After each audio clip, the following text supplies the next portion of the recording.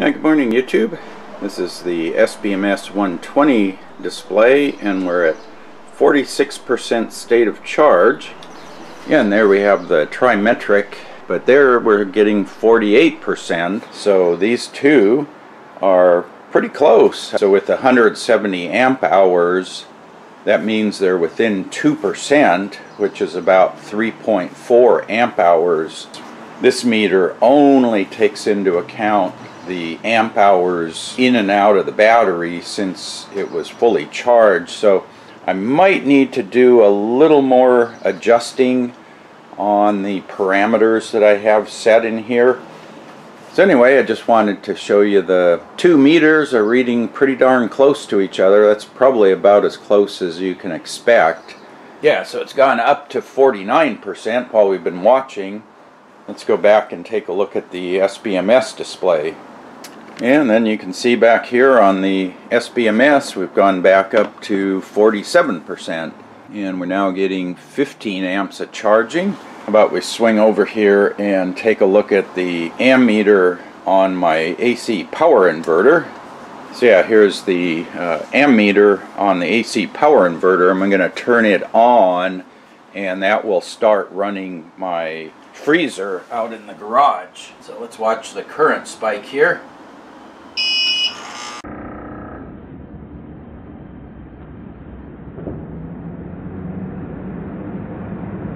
Yep, hits about 88 amps and then drops right down. And right now the freezer is using 211 watts and 1.74 amps on the AC side. Yeah, there we go on the EP solar.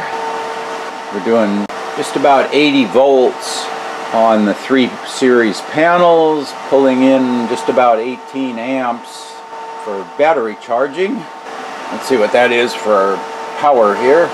So 270, about 280 watts.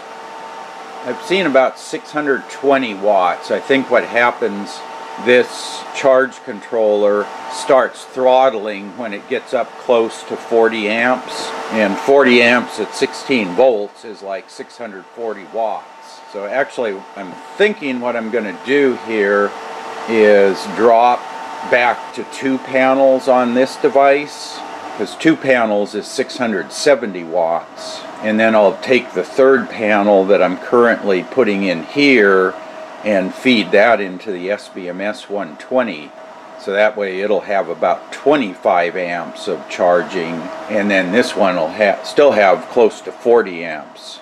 That was one of the reasons I put all the same panels up on my racks. I've been testing them in series. I think I'm going to go back to parallel. I don't see any great benefit of running them in series.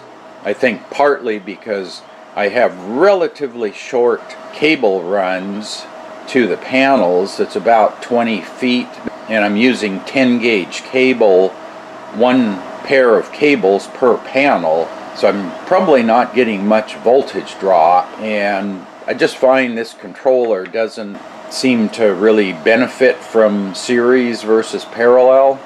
And the nice thing with parallel is it's a lot easier to swap around, because I can put this parallel panel onto the SBMS 120. I think the next project is I'll drop this back to 2 panels. Oh, and then let me show you one change I did. Show you the parameters. So I found I had one over voltage shut off on my power inverter yesterday. So there's my settings, battery type. What I did, I dropped the over voltage disconnect down to 16.2. It was 16.3. Then I dropped the charge limit to 16.0, and all the other ones, over voltage reconnect, equalization, boost charge, float charge, are all at 16 volts. And then that's the boost recovery. So at 15.9 it'll start back into boost mode, but there's really no difference now. So boost, float, equalize, they're all the same, 16 volts. I'm trying to keep lowering these numbers to keep from, number one, overvolting the power inverter.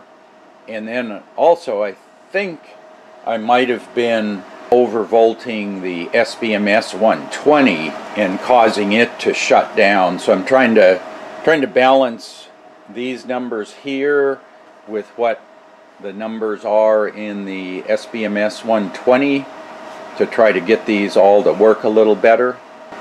The big limit here is you just have 0.1 volt resolution on this charge controller, where on the SBMS 120 you've got 1/100th of a volt resolution, so you can set things down to 10 millivolts. The other issue here with the EP solar is there's no battery voltage sensing, so these values here have to be a little bit higher than the actual battery voltage. Trying to walk a fine line here, keep these things up high enough so that the EP solar doesn't limit charging, but you got to keep things low enough that you don't overvolt the other things in the system.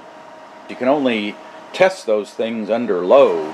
Get this thing cranking out full power, put a load on the inverter, and then have loads switch on and off, have clouds blow over the panels, shade the panels, and get that cloud edge effect. And it's all those limits here, the extremes, that cause all the problems. So just trying to get all those dialed in, because this was the first shutdown I had in probably 6 weeks. But yeah, I just wanted to show you all that. So let's go back to the screen here. Up there, monitoring. Yeah, we're getting about 27 amps. And the voltage you can see here, 15.6 according to that display. Yeah, he's showing 15.3 volts roughly on the SBMS 120. So we're showing 15.3 here, 15.6 on the EP solar. So you can see there's about 300 millivolts difference. Yeah, there we go.